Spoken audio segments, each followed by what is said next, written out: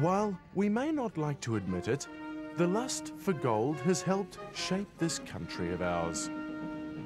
In fact, the very bedrock of our social structure is built upon a lapidarian mass of greed, envy, and social vulgarity.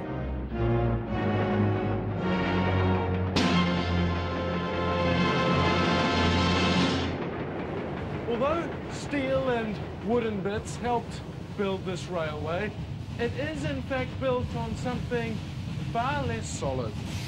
It's built on money.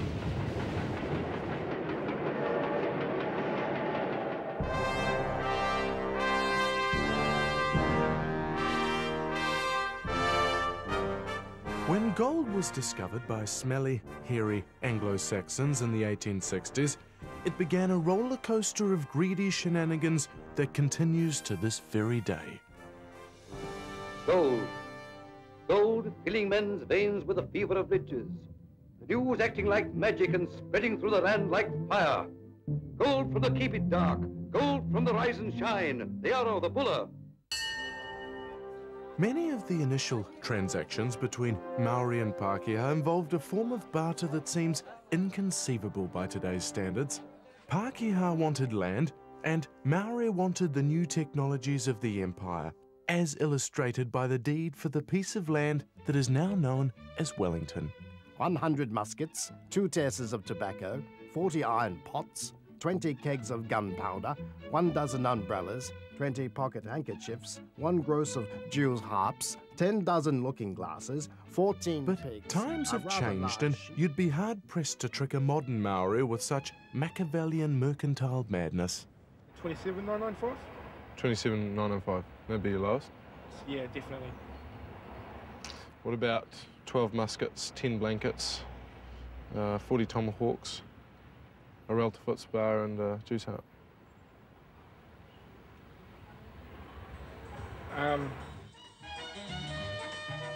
In the past, wealth has been generated by flogging off our natural resources, by farming the land, by building cities.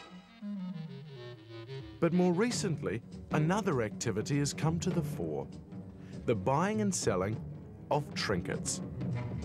Among those to make a fortune from flogging shiny objects is the great cut-price jewellery entrepreneur, Michael Hill, jeweller. Hello, Michael Hill. You're emptying a war zone here, all you chaps here, the Michael Hill Army, Revolutionary Army, this is it. But he wasn't fighting for freedom. He was fighting for the free market.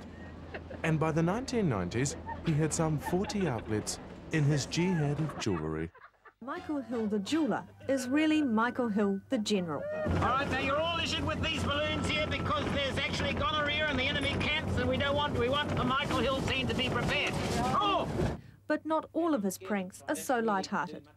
Take this recent staff training session in Christchurch. I'm going to take one of those watches home on Wednesday night. I'm going to take one home with the instruction manual, and I'm going to take it home as many nights as I need to, and I'm going to be able to learn that. But then here's a way to grab their attention. Study of that. What? All right.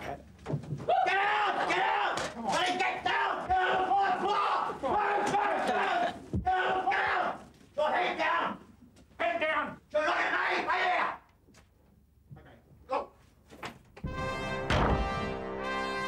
Hill may have built an empire by scaring the bejesus out of his shop managers, but his more recent foray into footwear was somewhat of a failure. I remember that, actually. That was about 4 years ago. Michael Hill had a dabble at shoes. Didn't work. Then we see somebody else starts up. This, what is it, Shoe Warehouse. They're doing God's work. I mean, I'm wearing a very elegant pair of shoes here. Put the camera on them. Look at that. Beautiful leather. They are a good-looking shoe. You know what that cost me? $15 New Zealand in Argentina when the currency collapsed. $15. What would it cost me here? $500. They're bringing the world markets to us. Well, they're doing God's work. Gold. Gold. Silver. Silver. Chain. Chain. Sail. Sail. Gold. Gold. Silver. Silver. Chain. Chain. Sail. Sail. Michael Hill, jeweller. How was that? While any self-respecting businessman is sure to practice tax avoidance and sexual harassment, such things usually take place behind the closed doors of the boardroom. However, the pursuit of money has led others to break the law more openly. Looking like a stew, but a not-so-nice one, Freddie Angel's infamy lasted over a decade, with a seemingly unstoppable urge to smuggle live wildlife alive. Convicted wildlife smuggler Freddie Angel has been sentenced to more than 3 years in jail. Freddie Angel has been sentenced to another 6 months in jail. If it crawled, chirped, wriggled, or just poked its tongue out a bit, All right. Yep, here we go. Freddie Angel simply couldn't resist the temptation to stuff them in boxes and fly them somewhere, like some crazed animal liberationist determined to give our wildlife the OE that they had, so far, been cruelly denied. How many birds do you reckon you smuggled out of Australia? From Australia to Bangkok, it was about 3,500 birds all told. Most of us didn't give a shit about the Aussie animals he ferreted through customs, but when it came to our precious currency, things were very different. And yet Freddie Angel had no recognition that his unorthodox ornithology could even be a little bit against the law. I'm a bird smuggler. I'm not a bloody criminal. Shipped them out on Saturday morning for us. No? Freddie loved the limelight. You can sell bullshit if you wanted to. Just got to find a buyer. He impressed all of us at the time by being one of the first criminals to habitually use a cell phone, even taunting customs via that very device while cameras were rolling. Whereabouts are you? Mossman. We know where to get you. You going away? No worries. We'll be in touch. Righto. Bye-bye. Yeah. Got a reminder, Kevin. Huh? Cheeky devil. I've carried birds for 36 hours on a plane, and they all lived on the other side. To his credit, unlike drug, carrot or marmite smugglers of his time, he saved our sacred fauna the ultimate long-haul indignity. Freddie chose instead to stash his parrots in his socks and undies and stuff. In your socks like this. Sadly, Freddie Angel made the news only one more time, when he met his own confined box as a state highway statistic. Rock stars and drugs, whoop-de-doo. But what about the Salvation Army and a few kilos of Charlie? Revelations wasn't any use at all in warning of the shock that was to befall the Salvation Army band leader, Robert Stewart. It is one of those stories with enough bizarre elements to have made a best-selling novel. Robert Stewart, a previously upright Gisborne builder, conductor of the local Salvation Army band, family man, had wound up in big, big trouble. He was a desperate man, owing thousands to a Nigerian pyramid scheme that still hasn't begun construction. But at a Peruvian airport, he was found with his bag stuffed to the gunnels with snort. Did you try to smuggle cocaine out of Peru?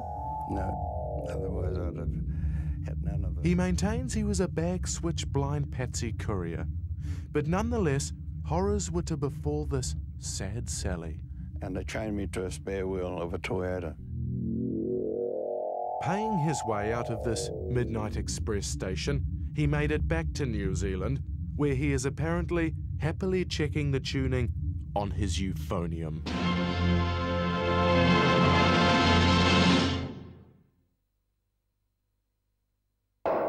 Like the gold rush of the 1860s, New Zealand in the 1980s was a godless, money-hungry cesspit.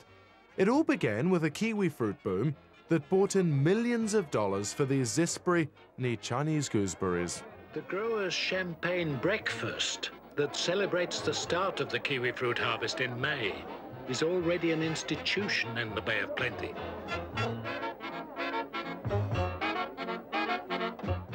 It was a decade of decadence and degustations. To some, it was a never-ending orgy of drinking Champagne's ordered for 50. and spectacular spending. Money, money, money, and lots of it. A Babylon of bad tastes and bad driving. It was without question a completely hedonistic time. I loved it. I had such a good time. The parties were great. Moet was selling at about $20 a bottle. Everybody had it. The parties were huge. They were unbelievable. It's like what Rome must have been before the fall. Unlike Rome before the fall, the parties were sometimes held on trains. It was a cascade of champagne, a tour de force of fornication and free market frivolity. And while the peasants may do with what is spaghetti and spermanti, the fat cats partied like it was 1999. It was the most exhilarating, exciting time. We were driven by our egos, but not by our pockets. There's nothing wrong with being driven by your pocket, mind you, but we simply weren't. I mean, I found myself worth $700 million, and I had no bloody idea until we actually one day totted it up. Chris Lewis, the tennis player, was with me, and he said to me, "You must be worth a bit." It wasn't hard to add up. That's a lot of money. And I remember going over to my wife, we were at my place in Terry, and I said, Anne, I'm worth $700 million. Oh, that's nice, she said. Tell Chris I'm serving lunch in 10 minutes. Truly, that's what she said. Such was the wealth in the 80s that even the spastics and cripples were better off.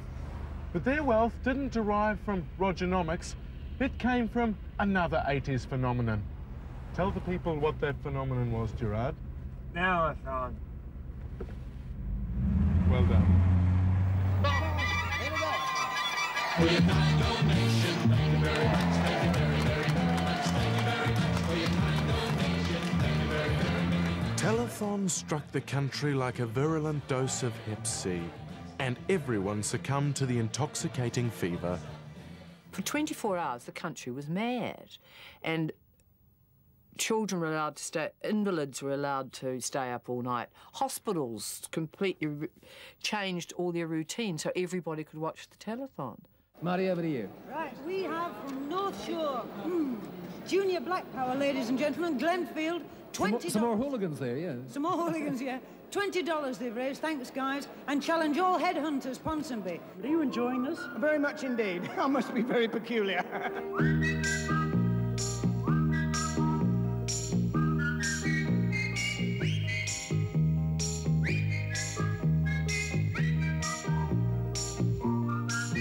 It was a heady mix of whistling tummies, celebrities, and amateur theatrics, with third world production values that defined a generation. And Warkworth, have you got anything else there? And now for something a little bit risque on telethon. While you're getting it all on, as far as donation concerned, up in K Road, they're getting it all off. Let's get up to K Road.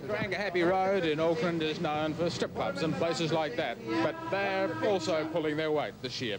With me is Rainton Hasty. Rainton, you're doing something a little bit unusual this year. You've got a peepathon. What's a peepathon? A peepathon, that's a good one. Yeah, well, we've got the peep show here and the 50 cent from 1 o'clock, 1 a.m. Rainton Hasty's peepathon was the highlight of all telethons and is still talked about in television circles to this day. What do they actually get to see? Well, they see all our lovely striptease artists in there, and they're disrobing, and they go into a private booth, and they watch the girls through a little peephole. And how popular is it? I mean, how much money are you making? Oh, I couldn't disclose that. That might upset the tax department. Suffice it to say, it's making quite a lot of money for telethon. It is, certainly is, yes. I think it'll be several $100s anyway. Okay. Keep doing it barking. Okay, come on, boys. All the money goes to telethon here. Put your 50 cents in the machine. Now's your chance. And next door in the Pink Pussycat, perhaps a more traditional home of striptease in Karangahape Road, the girls are passing around the hat. Yes, indeed. No one around, Well, like I said, And then that woman, Lisa Gibbons, she came over and she found love with that Coronation Street guy. Lisa Gibbons says she and Christopher Quinton met for the first time when they came to New Zealand as guests for telethon. And then the whole nation, Yeah, they found love on our telethon. Now they're going out, now they're married, and they met here on our telethon. The love-struck pair went on to have 2 children, but have since broken asunder. As for Chris, things have truly turned to shit. His character on Corro Street was stabbed to death, and then he tried unsuccessfully to become a Tory MP. But some of those international stars were amazing. Lauren Bacall vacated her seat to have assignation with a young television producer, and she didn't come back.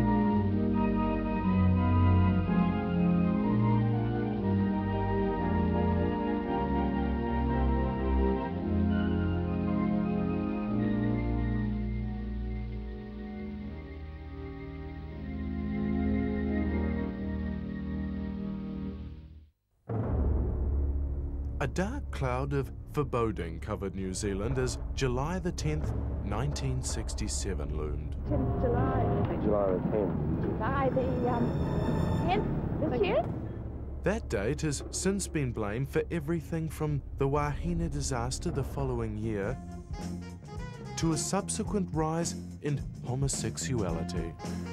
It was our daring leap into decimal currency. The overarching desire for this change came from the government, who felt that very shortly only the most primitive nations would still be using pounds, halfpennies and farthings. Every other country in the world has announced their intention to change to decimal currency, with the exception of Ireland, Gambia, Malawi and Nigeria. And hence, people from such nations were given special exposure sessions to familiarise themselves with this new cash system. One thing was thought certain: it was not going to be easy. And so the populace was rallied as to war to help wrench us from the pound. 2 shillings. 20 cents. 90, 100. There was a vigorous advertising campaign. Stand by to get a black and up on it. Black and up on it. These are the new coins. 1 cent, 2 cents, 5 cents, 10 cents, 20 and 50 cents. And spot quizzes were held in the dairy. What's 35 cents in shillings and pence? $3. No, you're wrong around.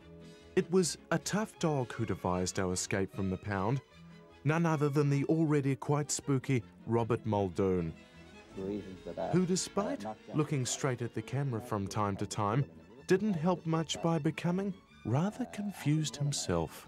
Well, 7p is a little less than 6 cents, isn't it? You work it out, you see. You've got to get an exact conversion. If you've got a 6-cent fare, you have to have either 5 cents plus 1 cent, or the next round coin above, which is 10 cents or a shilling, and get change in cents, and it's quite simple there. Again, this sounds confusing. It even sounds confusing to me saying it. But new currency meant a whole new look.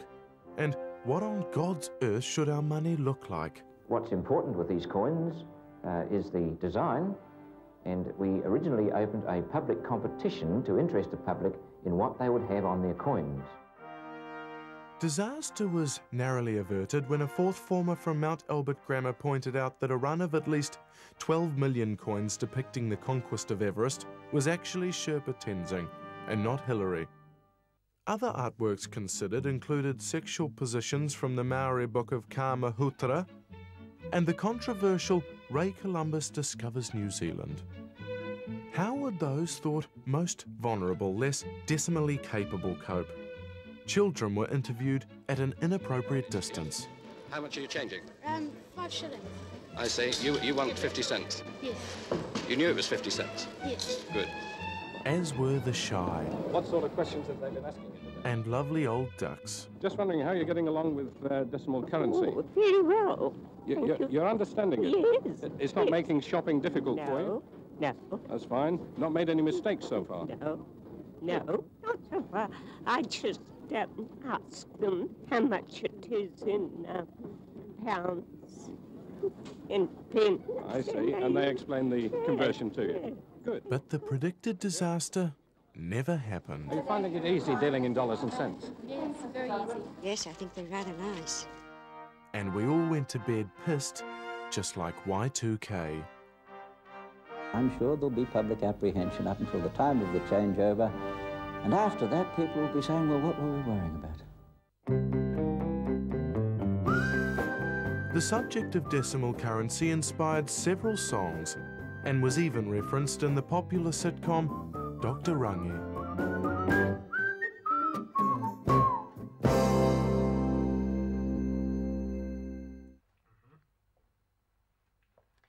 I don't know, Dr. Rangi.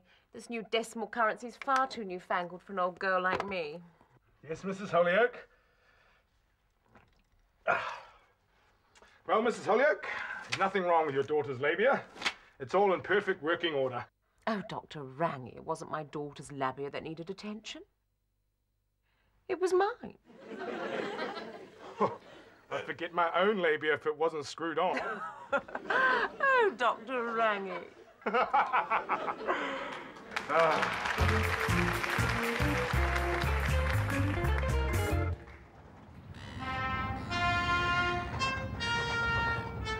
It's obvious that our quest for money has left this nation facing a fiscal crisis of colossal proportions. As we plunge closer and closer to third or even fourth world status, New Zealanders continue to borrow more and more for pecuniary predilections such as plasma screens, property schemes and plain old P. By the end of the decade, 80% of New Zealanders will be living in conditions just like these. In this, our Aotearoa, land of money.